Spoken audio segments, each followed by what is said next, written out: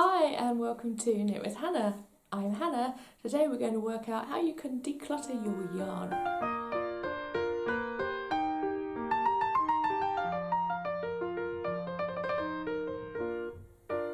Hi, welcome to Knit with Hannah. I'm Hannah. I'm here with Knitting Natter to help you learn to knit the easy way. We're going to declutter yarn today, and I've got a few ways you can do this, so don't panic and think I'm just going to teach you one thing. I've got lots of ideas for you. I've been knitting for 40 years, so I have been decluttering my yarn, and I've been decluttering yarn with my mum for many of those years, and you just have to go through it every few years or even every year. So I've tried it in different ways, so I've got lots of different options for you. So you can try one of these or a few of them together. So if you're new here, then do subscribe. Even if you're not new here and you've watched a few videos, subscribe as well, and click on the little bell for notifications so that whenever I release a new video, YouTube will let you know. I release a new video every Tuesday every week, so it'd be great if you could come back and watch some more videos. We can keep on knitting together. Now then, how can we declutter our yarn?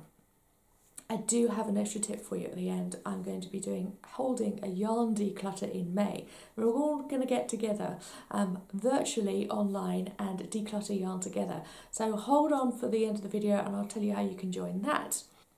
So the first option is to do something that I'm sure many of you will know, and that is to do a Marie Kondo on it.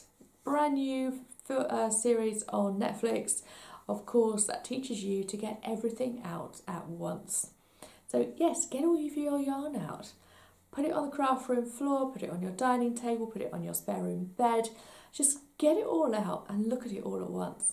And then you may stand there and go, why have I got so much baby yarn? I don't knit for babies anymore. Look at all that sock yarn. I completely forgot I had some of that. Getting it all out and not having it kind of hidden below other bits of, below other balls of yarn means that you can actually see what you've got. You'll see it all at once and you can decide what you do and you do not want to keep. That is a great way to do it. That is your first option. The second way I'm going to suggest that you try and declutter is to actually do it one stage at a time. And the first stage is, how about you go through your works in progress? This might be because you've got 6 or 7 bags of projects that you're just sitting there waiting to get finished, and they've got 5 or 6 balls of yarn in each maybe, and you're going to go through them and you're going to say, I don't actually want to finish that, but I'll keep the yarn. And that means that all of that yarn can then go and be decluttered with everything else too.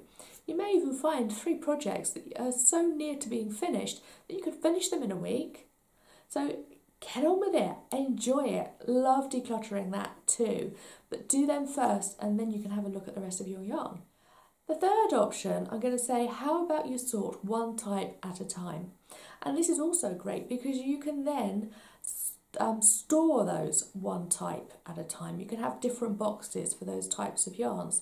Now, the first way you could do this is in different ways. You could have a box for chunky yarn, box for your sock yarn, and then you can make sure that you know where you're going when you want to look at them and find a new yarn for a new project. You could sort them in brands of yarn as well. If you use generally maybe Rowan, maybe Drops yarn, maybe you use Sublime yarn.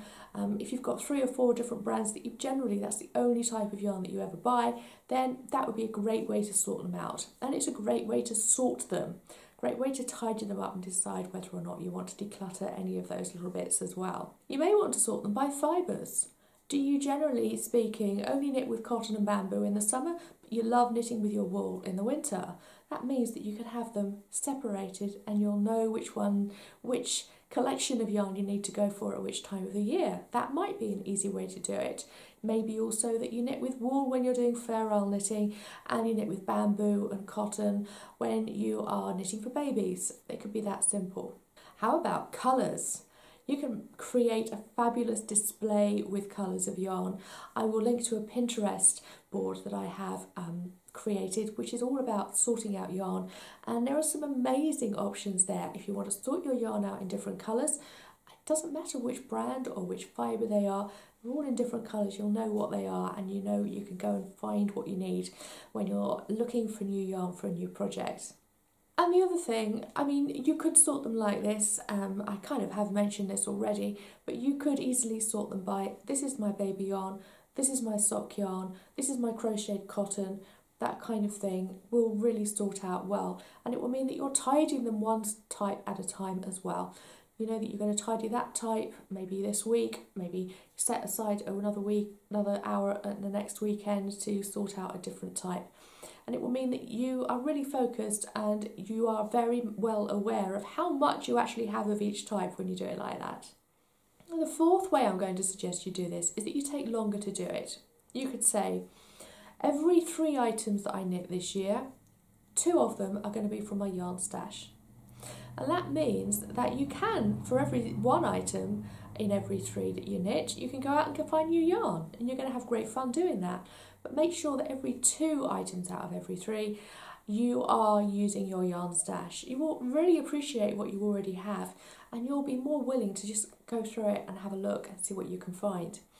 You may think that you won't be able to manage this because you've got your eye on so many new patterns, but you can be more creative and work out which yarns you can use, which yarns you can substitute. And maybe sometimes, if you've really got your eye on one pattern, you could find a very similar pattern that will work for the yarn you already have. There you go, that's 4 options for you. You can sort it all out at once, just like Marie Kondo teaches. You can have a look at your works in progress first, and then you can look at your major yarn stash after that. You could sort it out in your different weights, in different brands, in different colours, and you could say, I'm going to sort it out over a longer period of time and just reduce it by knitting with it. So there you go. Will that be helpful for you? Let me know in the comments below which one of these you might actually use for decluttering your yarn. Now, I promised that we would set up Yarn Declutter in May. Now, I'm going to put the link below so you can join me. I'm going to open up a Facebook group and you can come in with us. I'll have emails every week. I'll do a live video every week and we can declutter our yarn together. I do hope you'll join me for that. I will see you again soon. Bye for now. Happy knitting.